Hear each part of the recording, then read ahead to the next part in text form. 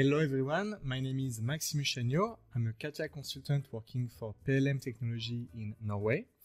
And I've been away for the summer vacation, so now I'm coming back in late September with a new live demonstration of the 3DExperience release 19x on cloud. And today's video is about how we can deal with a markup and slide with design review application and drawing.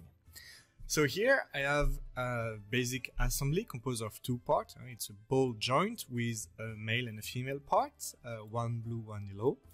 I have made some engineering connection. Here we can see there is a fix and also a spherical connection between the two spherical solid here. Okay, and now I will create a markup. Okay, so we will make different slides to show different position of the assembly. Okay, let's call the markup position, for example.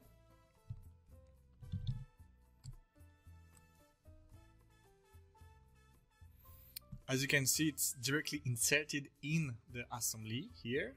Okay, and it's empty, so we will switch to Design Review application. So Design Review is an ENOVIA application. I put it in my favorite apps here. It's easier. And you have here a slide button. And the first thing I do myself is I take this as the original. So I don't move the part, I just keep it and I call it original. I prefer that way. So then I can always reuse it later in my drawing. So I call it original, and again I will make a new one here, and this one we can call modified or moved. In that case I'm going to move the two different parts.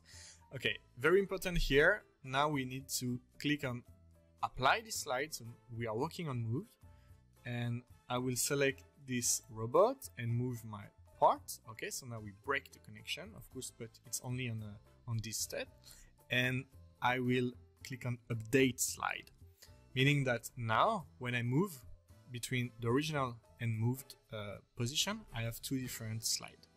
Okay, we can do also something else. I'm coming back to original because I can use it as a beginning. Okay, and I can create a new slide from this one.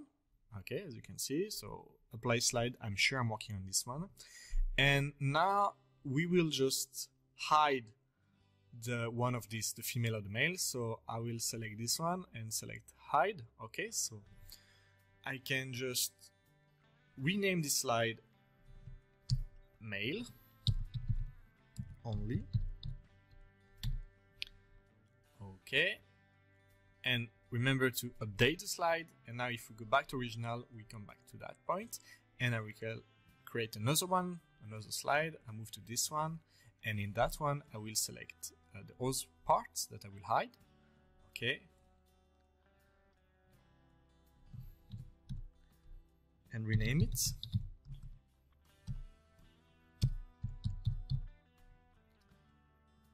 Here it is, and remember to update the slide.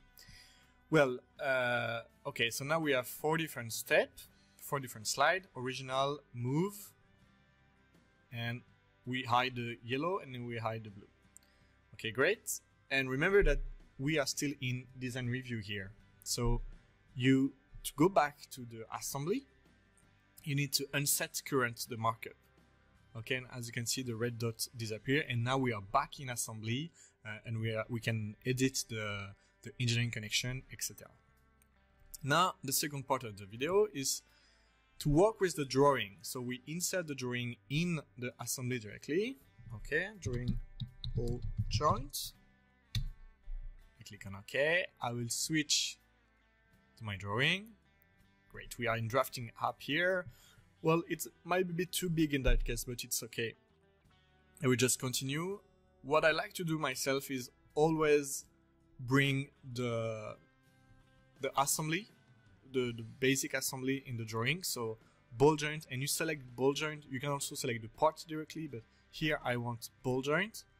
And of course you have to select a plane to get the view. So don't worry, you can modify this later. As you can see here, we can still modify the orientation, etc.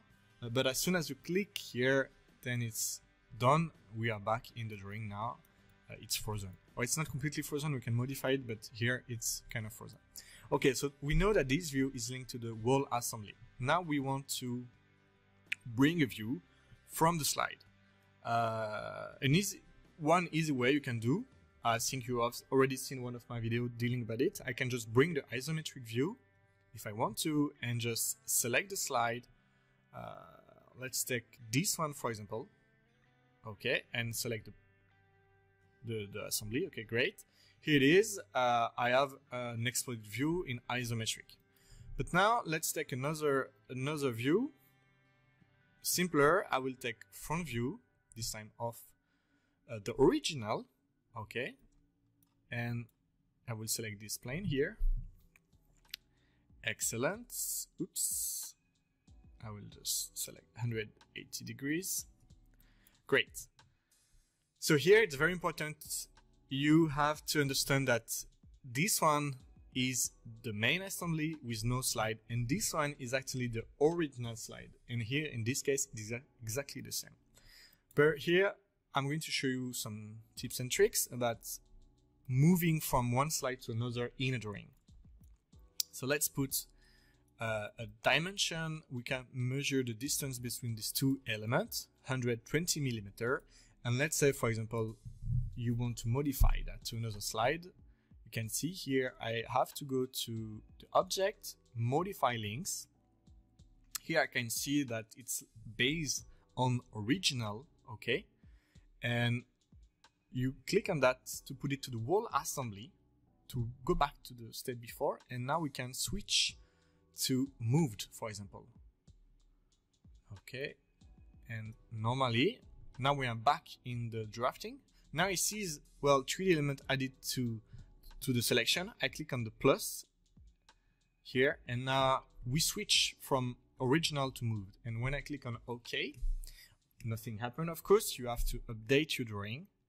And as you can see now, it has been updated, and it kept also the dimension.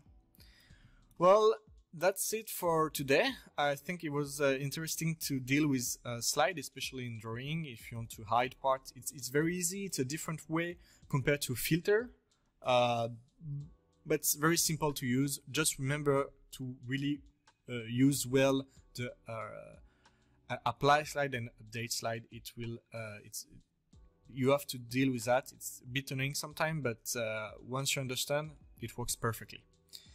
Okay, so that was it for me today. Thank you very much for following this video. Do not hesitate to subscribe to our YouTube channel, and I hope to see you again very soon. Thank you very much. Goodbye.